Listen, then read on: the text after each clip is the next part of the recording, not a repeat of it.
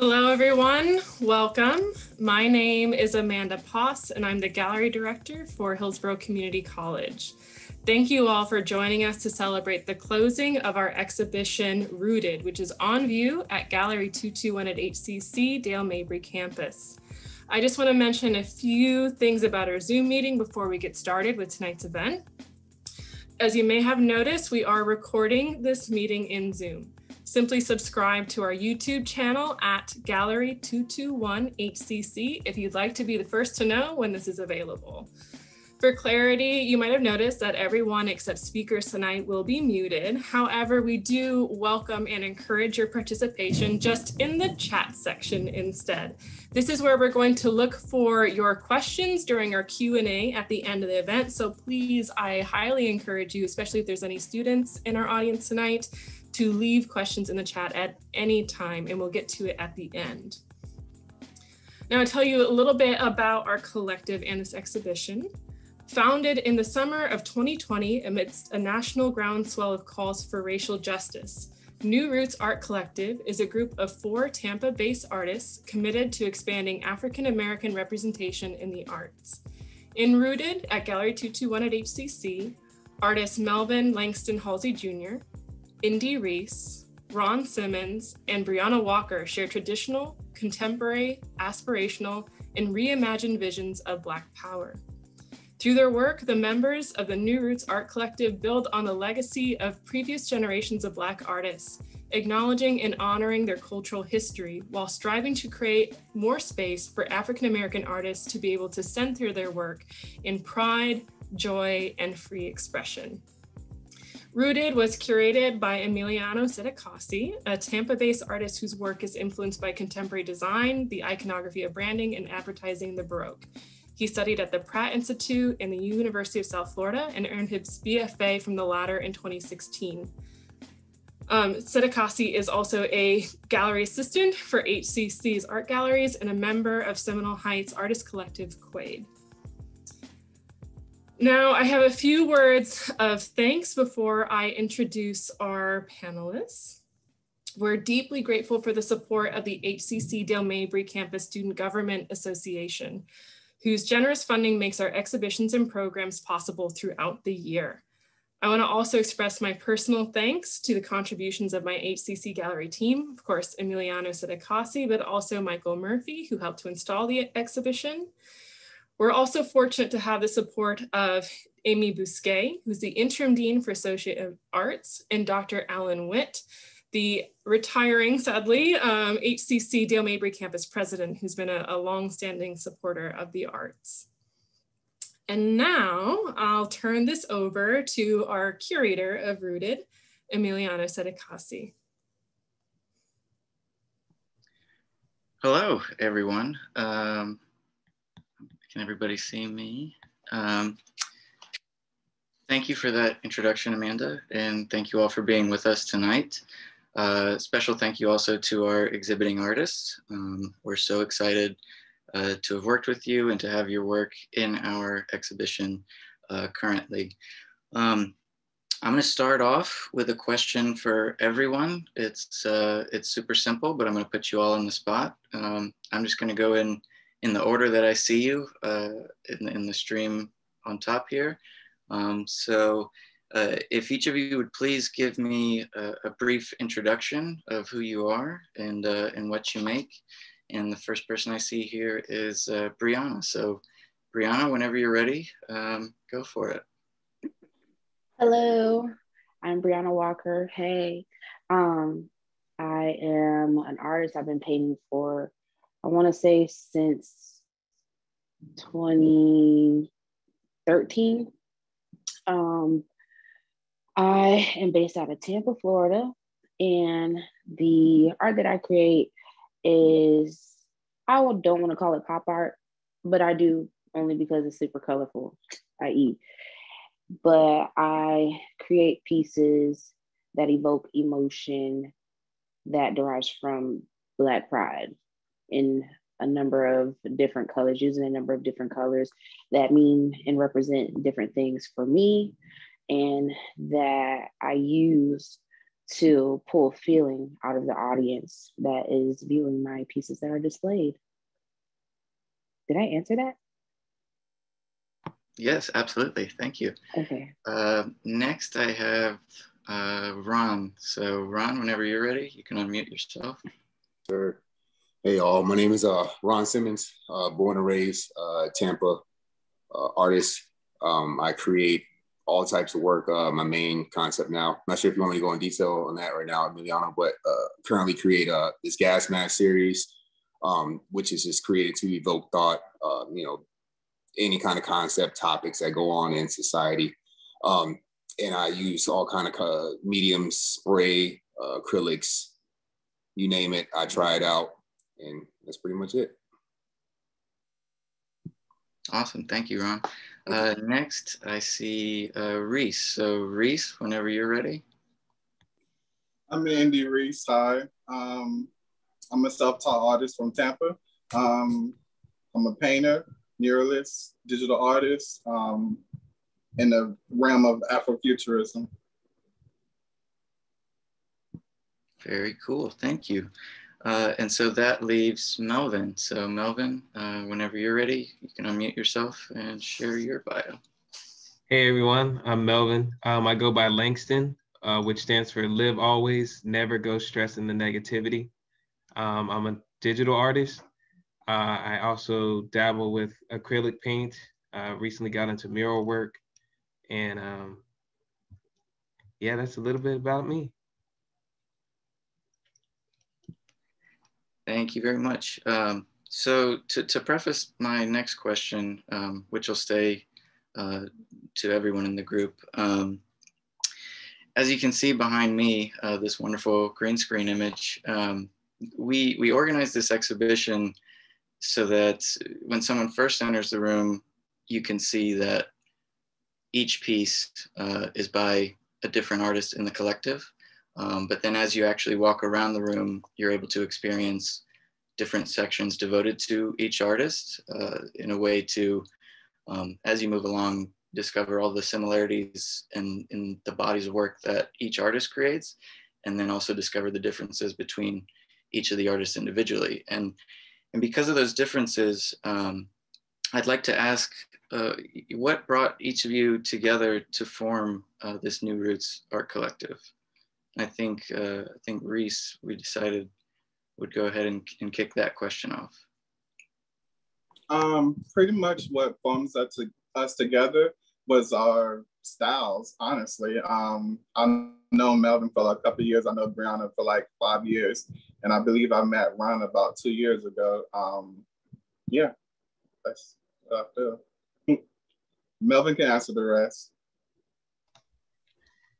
Gotcha. And so as far as the collective, Tony of Merge Culture and the Art Up organization was looking for individuals to put together a group or a committee of artists locally within the community to diversify the local art scene. And having worked with him before on previous exhibitions, both Reece and myself, he reached out for our input. So what we wanted to do is expand the African-American voice within the public and private art spaces, and in the long run, create a new public workspace where African-American artists can be inspired and thrive. But since then, we've done numerous projects. We've done the Black Lives Matter mural off of East Cass and North Jefferson, the basketball court at Copeland Park, and then we did a mural at Just Elementary, just to name a few. But it's been a journey so far. Thank you. Yeah, thanks you for that that background on you guys, and we obviously think you're doing super admirable work. So we appreciate that you've joined us for this exhibition. Speaking of, I like to always ask the question because I think it tells a lot, and it gives a first impression of the artwork, even if you haven't seen the exhibition. But I like to talk about the titles of exhibitions. So can I hear from any of you guys about the title for this exhibition, which is Rooted? How did that come about, and what does that say about the work that we have? Yes. Sorry if I'm winded because I had to run to get my charger. But yes, we chose, well, first of all, Rooted was always going to be in the name. But at one point in the beginning, we wanted to come up with a theme. And because we do have a lot of similarities between our 4 different styles, but we also are very individualistic in our style. So we didn't want to try to force a theme on anyone or on any one of us that would feel like outside of what we normally do. So we ended up just choosing Rooted because each one of us is rooted in our own way of creativity, how we choose to show our creativity inside, and put it outside to the world. And then, yeah. So you see a lot of Afrofuturism within the full group, and you see a lot of different colors within the full group. All of us love color, and all of us think beyond what our present time is. We create pieces that we would like to see in real life in our future, and it's always pieces of us. Indy is very tribal. Melvin's he has the fashion and the technicality. And then Ron, his is very futuristic, but in a timeless way. You know, this could be something back in the 50s, or it could be something 50 years from now, you know. And then I create pieces that just have the Black identity, but I try to put in my pieces like in the eyes, looking forward to the future. So yeah, that's how we came up with Rooted, because we are rooted in this thing. So my next series of questions are going to be individual, based on everyone's particular style and the series of work that they have on display in the show. So I'm going to begin with Ron. Ron, your work, as you mentioned, is most identifiable by your trademark gas masks that you put on all the figures in your work. I was also noticing that the figures also have these joints that appear sort of action figure or doll-like as well. And so I was hoping that you could give us a little bit more context and tell us a little bit more about what these motifs mean to you and what you're trying to communicate with them in your work. Yeah, can you guys hear me pretty well? Okay, cool. Yeah. The gas mask, that was a concept I started, I would say about maybe like 5 years ago. I always had the idea of doing that. It started with me pretty much creating like a bunch of different masks and then evolving into the gas mask. Painting, I've been painting for about, I'd say like five years. I've been about painting. I've always drawn things, but about 12 years ago, I took a hiatus. I had my grandmother pass, and she was always my inspiration for me creating. She always just let me draw on walls in her house and just do whatever. So she always allowed me to create stuff. And after she passed, I stopped painting for like 12 years. Then my son was born, and that kind of inspired me to start creating again. So, when he was little, I would always like sketch stuff, and like with the masks, I would just create these different masks. I'm not sure where it came from. Maybe I just started in a show or something, but I started creating masks, and it slowly evolved into the gas mask concept.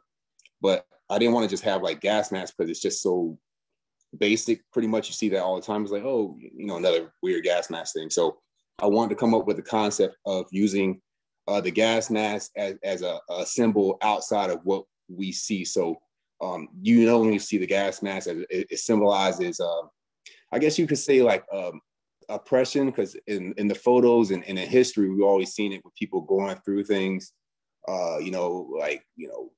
world wars. You would see people wearing the gas mask, kids wearing the gas mask because they were filtering out poisons from the bombs and everything going on in society. So I kind of flipped that, and I wanted to use that to symbolize people wearing gas masks to filter out impurities of society, because I just feel like we're pretty much have a concept put on us early, especially children. I just feel like kids really kind of get thrown into a pit and what society expects them to be, any kind of influences in society. You know, kids, for like example, now I just feel like kids are very they're easily influenced. So they'll see things on social media at a young age, things that they're seeing now that I didn't really see until I was 16. They're learning things at 8, 9 years old. So that kind of takes away from their childhood. So they wear this gas mask to symbol out the nonsense of what society places on them and what they're expected to be, and things that they kind of should learn on their own growing up and shouldn't be influenced to absorb these things. Because it just takes away from their childhood. So they wear these gas masks, and it helps them evolve and grow as their own personality. So as they get older, you'll see like a lot of paintings that I had, none in this situation, but you'll see a lot of the masks are off the adults, because I feel like the adults are already who they want to be. And so the kids keep that mask on so they can evolve into who they want to be and not what society expects them to be. So you'll see like this image here, this kid here on the right, he is looking through the binoculars, because I just feel like he's looking towards the future. And obviously with everything going on, you had a lot of protests and everything happening over the past year or two. I mean, we've seen it plenty of times before, but these last 2 years have been pretty intense. So I wanted to put that symbol in there just to remember what's going on, so we don't, get so blinded to the point where we forget what happened. Because there's so much that happens back to back that sometimes we forget that very impactful things have happened to us recently as far as society goes.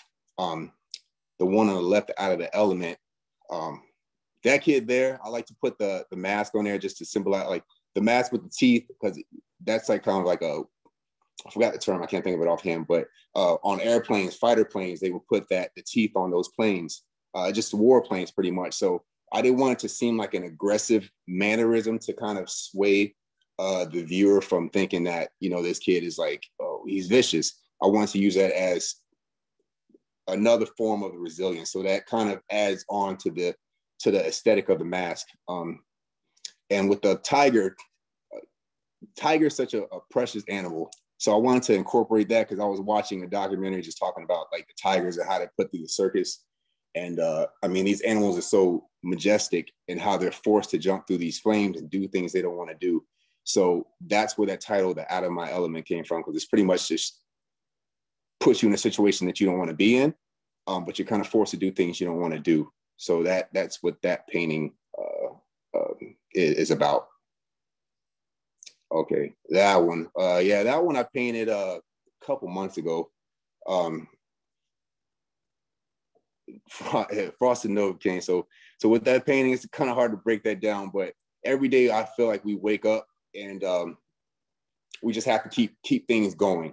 No matter how the day goes or how the day before was, we kind of get up and we have to make things happen. No matter how you feel, no matter what's going on, there's always somebody going through something. So Novocaine obviously numbs us up. So I decided to, kind of incorporate that in children's cereal. So instead of the sugar is Novocaine, because we have to take that numbing kind of sensation and put it on ourselves to move about the day, no matter how things are, what's going on personally, things of that nature. So she's sitting in a dark room, because I kind of wanted the dark hues, because sometimes you just wake up in a dark place, but you have to keep moving. And that's why I put the bowl a day, keeps life's headaches away, just kind of breaking down that kind of that concept of the painting. So hopefully I didn't jabber too much. That was great. I think, I'm not sure that we ever talked about that. Your son is who sort of brought you back into making artwork. Right. And I feel like your work is, there's a lot of life going on. But I feel like your work honestly is proof of how like thoughtful of a father you are, because it definitely shows your concern for future generations, and the perils of society, and the ways that you're offering ways to sort of show how these children should be protected and fostered and, brought up safely. So really appreciate your work, and especially in this show. Thank you. Next, I have a question for Melvin. Melvin, you take two very distinct approaches in your work in this exhibition. You have a couple pieces that feature, as you can see there, you have a couple pieces that feature these figures in a more traditional style of African dress. And then you have another series of work that features figures wearing more contemporary street style fashion. So I was wondering, in what ways do you see these two types of subjects relating to one another? And then what unique things do you think are better explored using one style versus the other? Gotcha. Okay. So, I mean, at the root, they relate because it's the first time that I've incorporated men into my work for an exhibition. Prior to that, I've always done women in some way, shape, or form. And the figures dressed in the traditional African garments, I'm able to send a message with those that I can't send with the contemporary street style figures that I have. So where the one to the right here, the hands up, don't shoot, I wanted to incorporate that in a tribal way because it's a message that can be understood on both ends in different realities. Because I feel like my works, you have these and then you have the other ones. They live in two different realities. Whereas one for me is based like here in America, and then there's those are more fantasy based. So I've like with those, I was able to channel my love for my culture, but I also was able to take a moment and dive into fashion and create the kente cloths and bring that to life, because that's something I've always enjoyed doing. I just find myself mixing the two worlds because the more tribal art, you can put those messages that looks natural, like the paint looks natural. Whereas if I tried to do that with my other ones, it would come off putting, or it just would be a decal on a sweater. And then with the contemporary figures, they can carry a message that is more prevalent to right now for me. So at the time that I was making these, prostate cancer awareness was a big thing for me. So in the pieces, you have like the blue ribbon, you have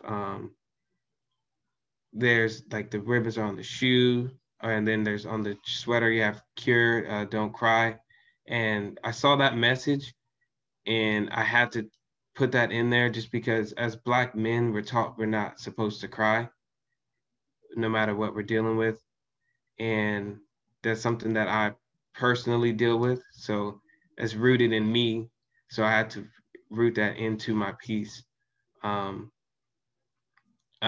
big on channeling whatever it is that I'm going through into my works and sharing that message as best I can and hope it comes across. But with like the balloons that you see in the background, that's the growing pressure surrounding the day-to-day process for me. It's not always bad, but it's pressure in some form. And that's why it's surrounding those figures. And it's better for those figures than how I have the flowers blooming around the other figures. Those are coming from a place of peace. They're coming from a place of appreciation where that kind of artwork got me my start here locally to where I could even start exhibiting my work. So my mind state when I'm creating those, it's a happy place. It's always that. And that's why you'll see the gun there's a gun there, but blooming from the gun, you see the flower. And it's just showing that that peace, like the peace is there amidst the chaos. But Thank you. Yeah, thank you. That was, I hadn't made that connection between the, you know, the hands as the paint on the chest, and also the connection to hands up, don't shoot. But I think that's a beautiful connection there that you've made. And, you know, we definitely, I can see where you have that, a lot of the figures do have this sort of solemn, you know, these solemn expressions on, but there is positivity in all of those as well.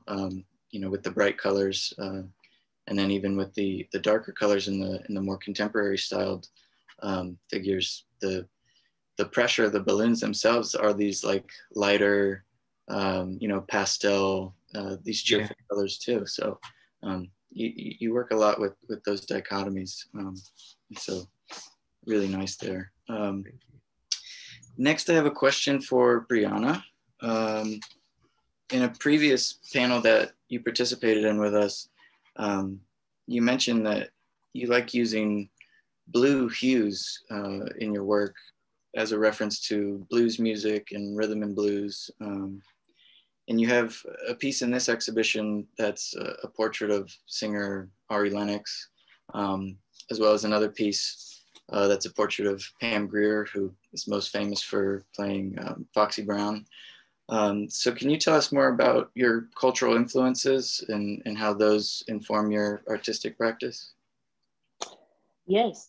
My cultural influences, well, I would say my cultural influences started with my granddaddy, Elmo Allen Lane. He was a poet. He painted. He did everything. And everything that he did, I eventually grew into doing without even realizing. But it started there, and just my family in general, my mom, my dad, my granddaddy, uncles, aunties, sisters, cousins, brother. We all have different tastes in music, and every single form of music, every single genre, but people have had their hand in creating. So with the things that I create, I love music. I love the blues. I love jazz. Those emotions that I get from the music, I put into my work. And naturally, I just like the color blue. I didn't realize until somebody had to tell me that everything I was buying was blue, and my whole closet ended up being blue without me knowing. But I just naturally love the color blue. So when I started creating, I just loved how blue was just so smooth to work with. You have all these different hues that you can make with one blue. You don't need a lot of different hues. You don't have to buy, you can literally just buy one blue and have a couple of the colors, and then, you know, mix things up and make it so many different colors. And the different blues or the different hues of blue, to me, represent the different hues in the Black community. You know, we're not just one shade. We come in so many different shades. You have the darker, the medium, the light, however you want to see it. It's all Black, but it's so many different variations, and it's all beautiful. So with a piece of Ari Lennox, when she came out with that, well, I've been listening to Ari Lennox for years, first of all. I've been a fan, boom. But her music is very sensual in a sense when it comes to Black femininity. And I love that because as a Black woman, it's just this persona of being strong and working through the struggles always just put on us. But we're not just that. We're soft. We like frilly things. We are not always fighting for something. Sometimes we're just enjoying life. Sometimes we're just having a good time. We're just normal people. But the music that she makes me feel like being a Black woman is not just being strong, is not holding the weight for somebody else, is not holding the entire weight of a community, even though I just do that. I mean, we all just do that. But her music gives me an opportunity to feel my Black femininity, and nothing beyond that is restraining me from being the woman that I am. So with this piece, I painted the skin blue. When you see the blue skin, it is living in a deeper moment of being Black. It's not just experiencing anything on the surface. But when you see the brown skin, we're living in that moment as is. That is just living on the surface where we're at that moment. And then when you see the sky represents freedom. So any part of the face, whether it be blue or brown, whatever color is in that space of the clouds, that is where they feel the freest.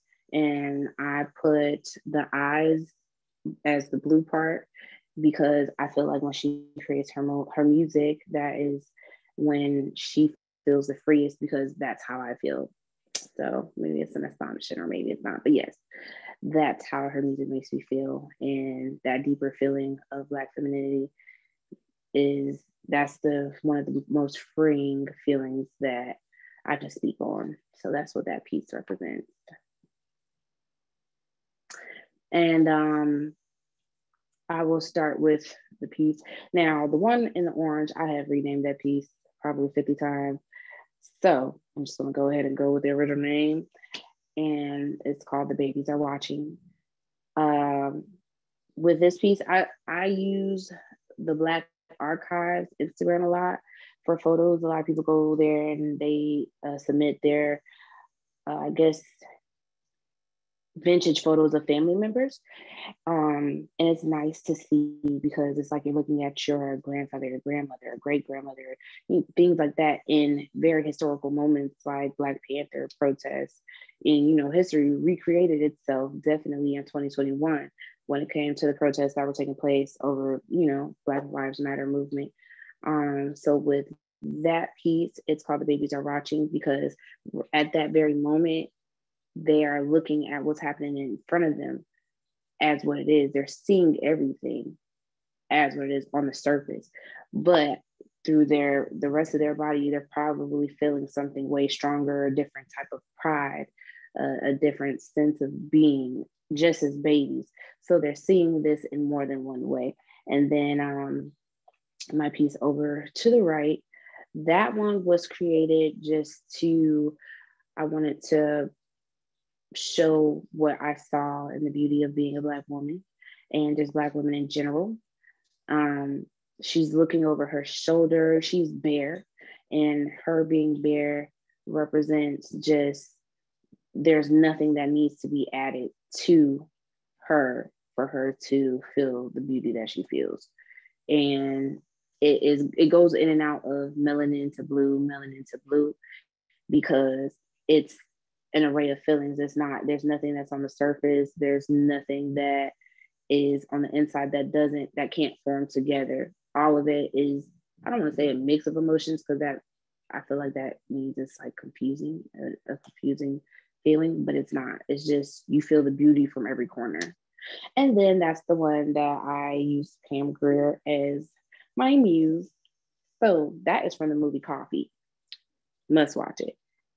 That movie, after watching that and many of her other movies, Pam Grier is just that girl. She's that woman, and she's not here to play with y'all.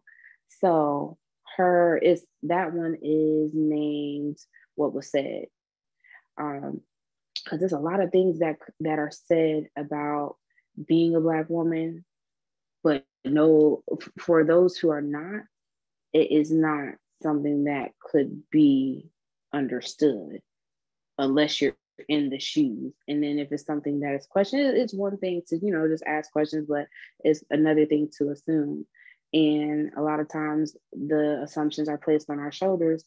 And yeah, we do have to get defensive. And it is what it is.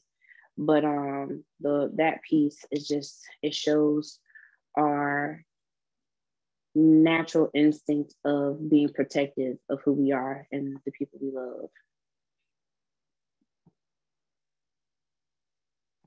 That's so wonderful. I love how contemporary, and you mentioned pop art in the intro, and your work does feel very fresh and of the moment. But I loved hearing about that. It is rooted in your upbringing and your family, and also like with the piece from the Black Archive reference, there is this element of history with that piece, and also the Pam Grier piece. So you're making these historical references and this history very contemporary, and bringing it into today, and adding contemporaries like Ari Lennox into the mix as well. So thank you for that.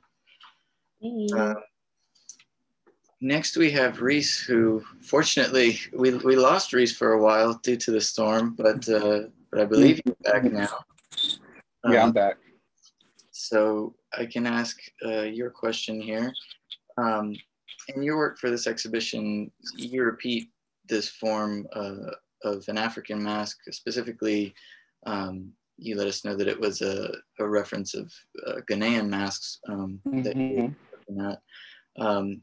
And with that repetition of the mask, we start to pick up on a few more subtle things, like variations in color or pattern or texture in the masks and in the backgrounds that you use. And so my question is, what is the significance of that particular style of mask, and to center it and explore painting around it? Yeah, the mask is definitely Ghanaian. I just love the way that it looks. It looks alien. So I added my own style to it. And the reason I did that was because I wanted to represent the power and the strength and celebration of our ancestors. Much of my work has much of my digital work has the saying our ancestors are watching. So I wanted to bring that in as well. And with the textures and colors, they just come to me naturally. Yeah, that's it. Thank you. Yeah. In that vein, as we're looking around and seeing the mask repeated, not just with texture and color and pattern, but it also leaves room to look at the titles of each more intentionally. One of them being, it's on the screen now, the more red and pink. That one is Flowers Are for Girls. Right. And you let us know that there is also a haiku poem. Yeah, most of my pieces are inspired by my writings as well. So when I write poems, I try to manifest them into art. That piece has a poem, and it's like, so it's simple. It's a haiku actually. Flowers are for girls, pretty, pink, and delicate, and so are the boys. And basically it's saying that we can all represent both duality of feminine and masculine. So, yeah. That's beautiful. Can we get that one more time? What, the poem? The yes, haiku? Flowers are for girls, pretty, pink, and delicate, and so are the boys. Wow, that's wonderful. Thank you, Reece. Thank you. So now I have a question. We'll bring it back and open it up to the group. In the preparation for this exhibition, you guys expressed that there's often an expectation of Black artists to make work about trauma. This discussion came up, full disclosure, because I actually wrote my early statement for this exhibition. Did have a lot of language discussing some of the trauma that was experienced in the past year and historically. And thankfully you guys reined me in and were like, actually, we're not really interested in focusing on that so much. And we want this really grounded in joy and free expression. So thank you for reining me in. But my question, and how I'd like to discuss this further, is, how do you negotiate that pressure that you experience to make certain work versus being true to, you know, your own vision? And anybody can start and answer that question. Well, I'll go ahead and say I'm not gonna do it because I mean, like, anything that I create, anything that I make, like my piece over here, this is not trauma based. This is based off of emotion. You know what I mean? She feels like she's breaking under pressure, but the tears create growth. In a sense, that's for everybody. That's not just for Black people only. If she's Black because I'm Black and I love painting my people. But, you know, at this very moment in time, and definitely in the past, short, not too long ago, but, you know, not too, whatever, movies, everything on Instagram, shows, TV shows, music, like everything is trauma based. And in a sense, or just in general, it's like, imagine waking up every single day thinking about possibly being killed at the hands of police brutality, or, you know, feeling like you constantly have a target on your back. How are you expected to enjoy life like that? How are you expected to go on about your day-to-day life and function naturally or in a way that it's conducive to you being able to support yourself and or a family or people that you care about that you have to help out, you know? So in being an artist, our work, you know, in a moment with what's going on, if that's how you feel and that's what you want to create, of course, put that on the canvas. But there are a lot of Black artists that for them, creating is an escape. We want to escape the things that plague us. And sometimes that is putting those emotions on to the canvas. It's putting what you're seeing onto a canvas to get it out of you, to purge that emotion, or it's harnessing the good emotions that are inside and creating pieces that are, in a sense, paradise for you, an escape, a vacation, a mini vacation away from everything that's telling you to be afraid, everything that's telling you to like close yourself up or run away and hide or be safe. You know, yeah, be safe, of course. Be precautious wherever you go with anybody. It doesn't matter who. But I refuse to live my life scared of anything. And I definitely have no plans on constantly. I created one piece that I felt to the core. I'm not going to have my pieces, you know, evoke emotions of fear because I don't live in fear of anything. Well, that's my piece. Thank you. Did anyone else want to jump in on that and discuss that? You know, how do you negotiate that? Yeah, I think Briauna said it well. We just want to express joy. Our emotions, it's not always about trauma and fear and pain. I mean, if we put pain in our pictures, we can do that. But most of my stuff, as you can see, has like strength, and that's what we represent. Yeah, absolutely. That being said, another side of that question is, you know, there are a few fairly loaded themes in the show. I know Ron's work, he has a piece that's discussing redlining. We heard Melvin talking about the use of guns in his work as well. So, you know, I'm curious how each of you sees the responsibility of artists. Is there a responsibility of, you know, or should there be a responsibility? And any of you can chime in. Yeah, I mean, there can be a sense of responsibility. It's totally up to the person creating if they want to do that. I feel like it's the same concept with like musicians and stuff. I mean, you look at musicians and you want them to speak for groups of people, and you know, some people don't want to do that, which I totally understand. You can't expect people to speak for others, you know, if they don't feel comfortable doing so. My concept, especially like with that redlining painting, I'm not sure if that one, do you happen to have that one by chance, Amanda?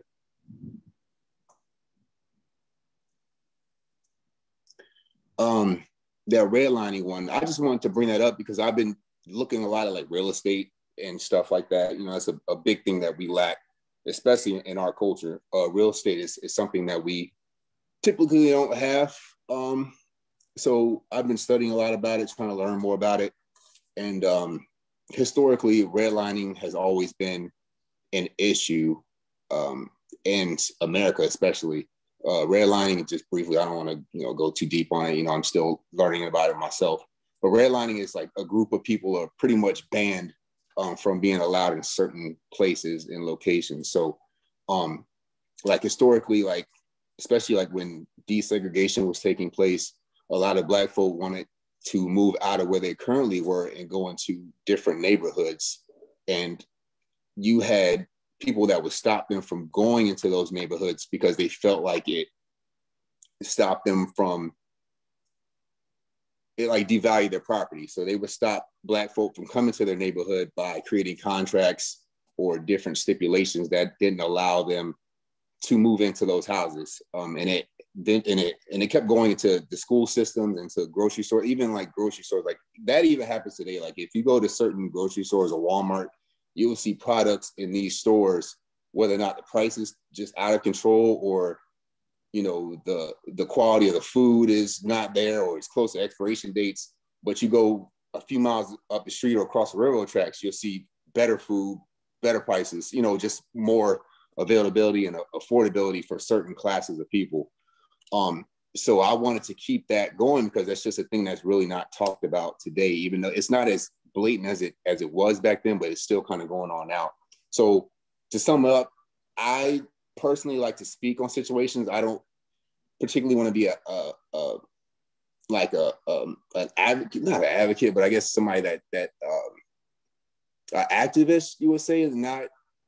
I don't want to put myself out there too much, but I like to speak about it in the work just to keep the conversation going and bring awareness to everything that's still happening today or in the past or present. Hopefully that sums up the question. I think it does, and there is a short question in the chat I just noticed that's specifically about this question. Avril Stenson asks, responsibility or reality? And so, I mean, I think definitely in your work, Ron, you are discussing a reality. And then in other works, you're discussing reality in a hyperbolic sense. I'm thinking about the one with the asteroid, but there is a lot of reality in those as well. So thank you for those works. I think we can move to a Q&A. We can open it up. There's been a lot of great comments in the chat, but we do have a question now. So Amanda, if you would like to read the questions. Yeah, and again, I think what everyone in the audience is emphasizing how much they appreciate all of your comments and your honesty and sharing from your work, talking about how beautiful and wild, for instance, India Reese's pieces are. And I'll just take the opportunity, anyone else in the audience, great time to throw your questions into the chat as we address our second one, really. Babs Reingold asks, each artist is using the mask in their work. Each uses it in a different way. Was there a conscious plan to focus on artists using the mask? And do any of the artists see this as a way to cover up something or keep something hidden? For me, conscious part, I don't think it was conscious of us to use the mask. We all just use the mask in our own way. I mean, I use the mask all the time. And as to the second part of the question, for me, I don't want to represent something hidden. And most of the masks I paint, like the Ghanaian mask, are represented for power and celebration. So yeah, nothing is hidden or hiding something. Yeah, I would say the same thing. After I started painting in this style, I watched The Watchmen on HBO with Regina King. But yeah, I started seeing that resemblance, and it is kind of like a mask when you really think about it. But for me, it's like taking the mask off. It's mask off time.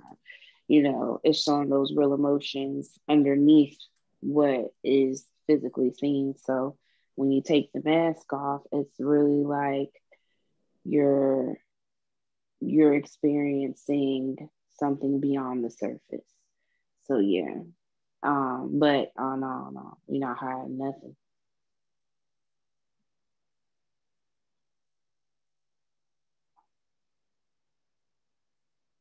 Anyone else want to jump in about the mass before we move on to our next question?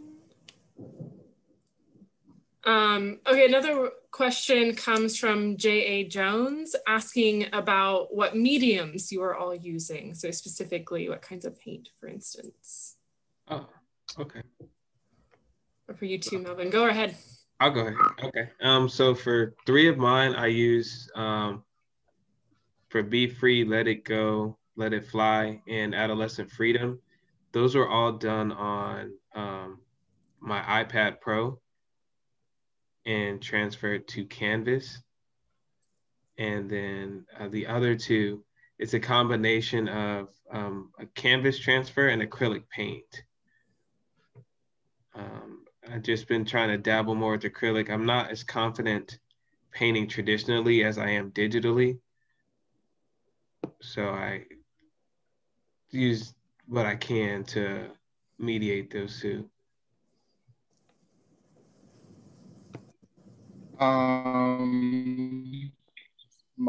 For my pieces, I use mostly acrylic.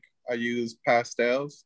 And the big one, Protected and Rooted, it has stained tea in the background. So I use tea on the canvas to give like a old washed look.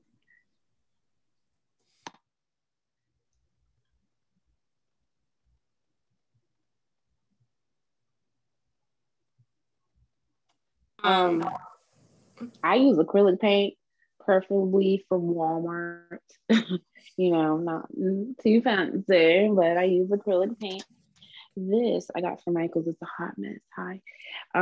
But I like to use gloss and matte paint. Matte is easier to blend, and I do mix it with the gloss paint, but with gloss paint, it's harder to blend because once that thing dries, that's it pretty much. But yeah, I just use acrylic paint and tape.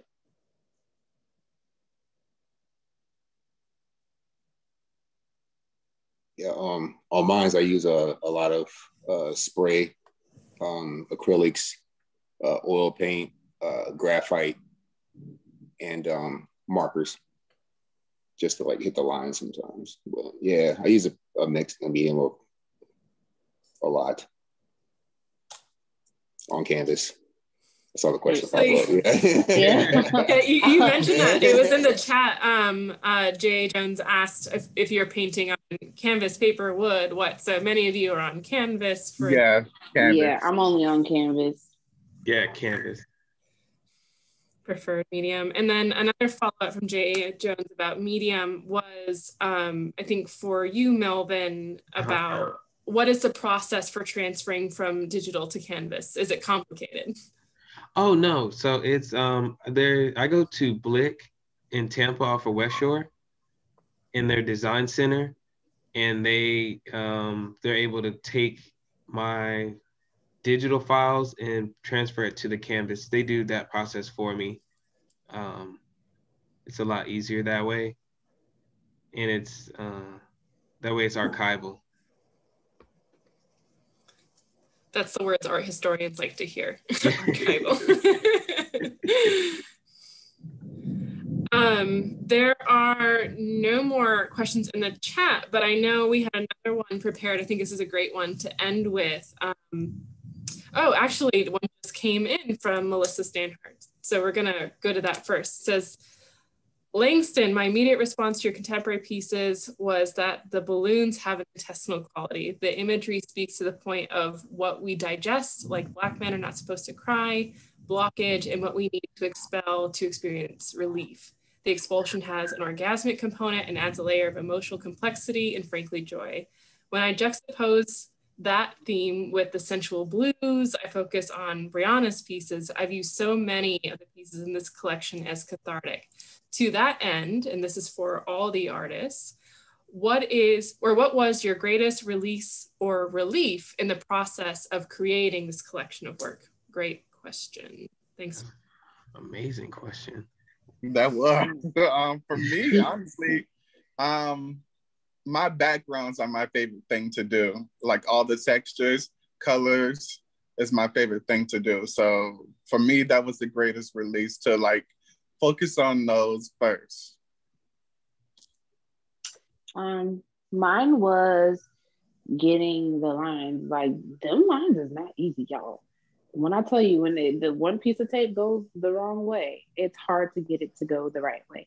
So it's just getting the lines for the clouds and the breakage between the clouds and just the flat color background. I love color blocking. And when that color block comes out perfect and those lines are just, you know, symmetrical and straight, I am satisfied. That's my favorite part. Mine would have to be when I finish the initial sketch of the idea. That's always the hardest part for me. Like the painting, that part is always fluid, but I got to go through the line art to get to that part. So once I finish the lines, it's smooth sailing from there. I feel at ease. Yeah, with me, mine's is, as an artist, I just judge myself very tough. So when I have a piece that I finish and I like it and I don't want to stomp on it and throw it out a window, then I'm okay with that.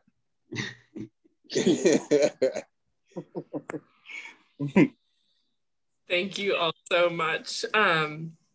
So I'll go back to then my last question. We'll squeeze that in here at the end. What is next for you guys? I think you've cultivated a few fans from tonight, so I'm sure they're going to hear what you guys are up to. That's a discussion that we will have soon. But honestly, I would like to see us do something with the communities, put some more art in places that normally don't have art. That's my goal. Yeah, that is a goal that we talked about from the beginning. And we've made some major milestones as a collective in general, individually as well. And then just coupled up together, grouped together. So we have completed some great things. And now I think this is the time and the chance to really get with the community and do something amazing. Agreed. Well, with that, as the reception draws to a close, I want to remind our audience that the show will be open until July 1st. To come see it for yourself, simply book an appointment on our website. That's hccfl.edu/gallery221. And with that, our reception officially comes to a close. My thanks to all the speakers tonight, all of our artists. Take care and be well. Thank you. Same. Thanks, everyone. Thank you. You guys, appreciate it.